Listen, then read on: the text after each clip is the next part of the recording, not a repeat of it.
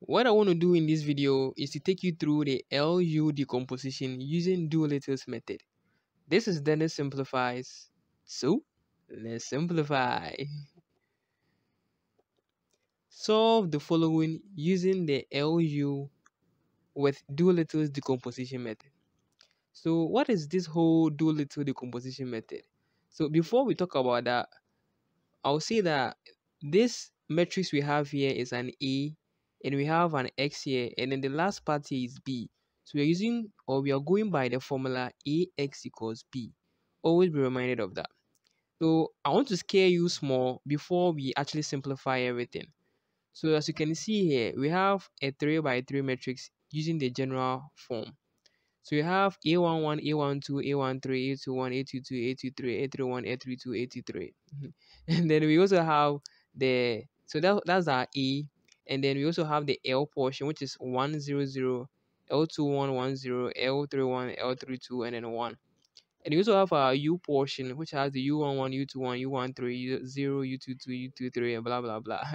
All right. So what you see here, so we have the A portion, we have the L, and then we have the U. So what we're going to do in this Doolittle's method is that always be reminded that for the the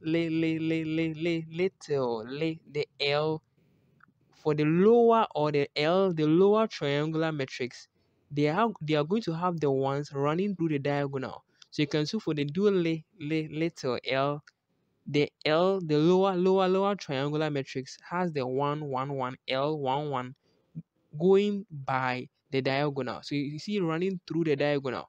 But for the U portion, you see there are no ones running through the diagonal. It's just the U11, U12, U13, U22, U23, U33, and then the zeros down here for the upper triangular matrix.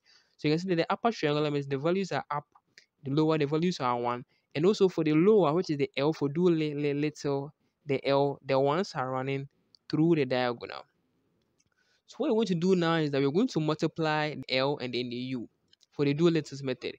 So in this case, we are not going to go by the Gaussian elimination method and then the partial pivoting, where we'll have to do some row operations in order to find our L and then our U. In this case, we just multiply for the Doolittle. So with the Doolittle, we are doing very little work by just multiplying, right?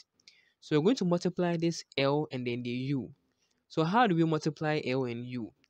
That's why we move to the next step. So you're going to take this U11, multiply it by 1. You're going to get U11. Take the U11 again, multiply it by L21. You're going to get L21 U11. You're going to get U11 times L31. You're going to get L31 U11. Then next we take the 0 times 0 over here. We are going to get 0. 0 times 1, another 0. 0 times L32, another 0. Then we take another this last 0 here. 0 times this 0, 0. 0 times 0, 0. 0 times this 1, we get 0. So we are done with the first column. So we have U11, L21, U11, L31, U11 for the first column. We are done with it. Now let's move to the next column. We are going to take this U12 times 1. We're going to get U12. U12 times L21. We get L21 U12. And U12 times L31. We're going to get L31 U12. Then next we come and take this U22. U22 times 0 is 0. U22 times 1, we get U22. So we add it to the previous ones we had. Then again, U22 times L32, we get L32 U22. And then we add it to the one we previously had. Then lastly, we take the 0. 0 times 0 is 0. 0 times 0 is 0. 0 times 1 is 0 again. So we are done with the second column. Lastly, we take the U13 and then multiply it by 1. So you get U13. U13 multiplied by L21. We get L21 U13. Then U13 times L31. We get L31 U13. Then again, we take the U23. U23 times 0 is 0. U23 times 1. We get U23. So we add it to the previous one we had here. Then we take the U23 times L32. Then we get L32 U23, and we add it to the one we previously had. Then lastly, we take the U33. So U33 times 0 is 0. U23 times 0 here is another 0. And U23 times this one, we get U33. So this is going to be our final 3 by 3 matrix. So the question is, do you have to memorize this thing? I would say no. You just have to always go by how we just did it to generate this formula. If you say you're going to memorize it, remember there are other methods too. Are you going to memorize all of them? You'll probably be getting errors. So I'll advise that you always go through this method, this way, to generate your general form. All right. So know that now that we have our LU multiplied, we are going to now equate it to the A we are given in the question. So we have 2, 3, negative 1, 3, 2, 1, 1, and a negative 5, 3 equals what we just had, this form here. So with the Doolittle, what we're going to do is that we are going to take a corresponding element and then relate it to the matrix element, its corresponding element in the matrix. So in this case, we can clearly see that U11 here is equal to, it corresponds to 2. So meaning U11 is equal to 2. Then again, you can see that U12 is equal to what? 3. You can see the U13 is also equal to a negative 1. Now, the thing is that the moment you find a particular value that you know that U11 is equal to 2, you go back to the U and then write the value of the U11 over there. So you know that U11 is 2, so you go back to the U where U11 is and then you write the 2 over there. Then you come back here, U12. U12 is what? 3. Then you go to where the U matrix is, look for where U12 is and then write 3 over there. Then you come here to U13. We know that U13 is for negative 1. So you go back to where the U matrix is, look for U13 and then write a negative 1 over there. Next, you come down here to L21, U11. Now we know the value for U11, but we don't know the value for L21. But we know that this whole thing here corresponds to 3. So when we equate them, we are going to get the value for L21 to be what? To be 3 on 2. So the moment you know that the value for L21 is 3 on 2, go to where the L matrix is, look for where L21 is, and then put the value over there. So now that we know the value for L21, we can move on to the next one. Now L21 U12 plus U22, we know that it corresponds to the value 2. We know the value for L21, we know the value for U12, but we do not know the value for U11. So when we equate it, you're going to get the value for U22. When we equate it to 2, these 2 here, you're going to get the value for U22. The moment you get the value for the U22, go to the matrix U, look for where U22 is, and then put the value over there.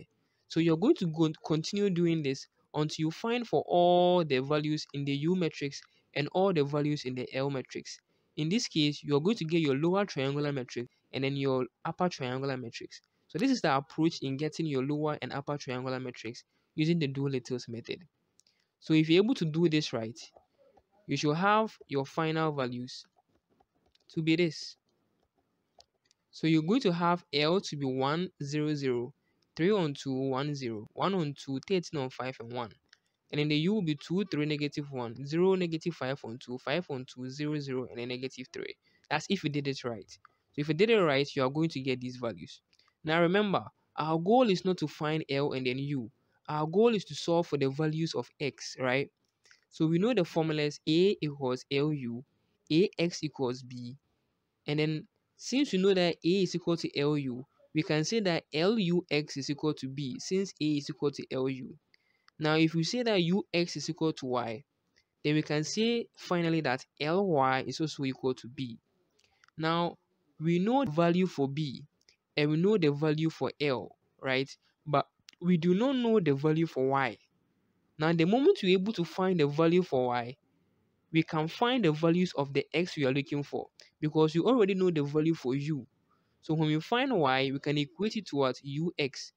And since we already know the value for U, the upper triangular matrix, we can find X. So that's what we are going to do.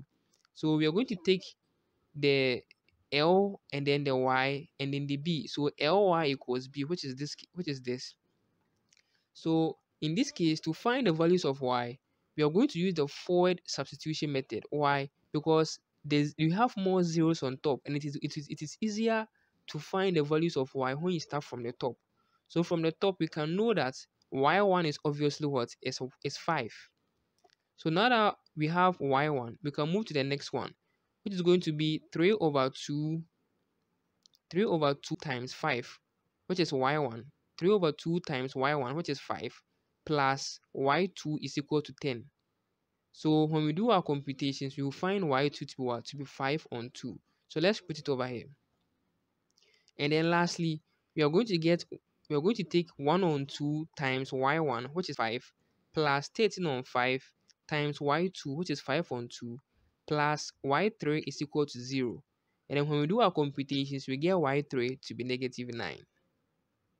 Alright, so now that we know our values for y, now we can go up the formula and then use the ux is equal to y. So when you take the ux is equal to y, we are going to equate the u, which is this, and then the x values here to the y values we just had, which is the 5 on 2, and then the negative 9. So now that we have this, we can find the values of the x using the back substitution. Now we are using the back substitution because it is easier to find the values starting from the bottom, which is x3. So from here we can see that the negative 3 x3 is equal to negative 9, which will give us the value for x3 to be what? To be 3. So next we move to the top, and then we take negative 5 on 2 x2 plus 5 on 2 x3 equals 5 on 2. And then when we do that right, we are going to get x2 to be 2. So let's take it from here. And then finally, we're going to take the 2x1 plus 3x2, and we know x2 is 2. Then minus 1 times x3, and we know x3 is 3, equals 5. And then when we do our computations, we get x1 to be 1. So you can see that finally, we've been able to solve the metrics that we were given. We've been able to find the values of the x, which is 1, 2, and then 3. Alright friends, if you have any questions, be sure to leave them in the comment section. I'll be willing to reply. Don't forget to like and subscribe. See you in the next video. Until next time, Apatia.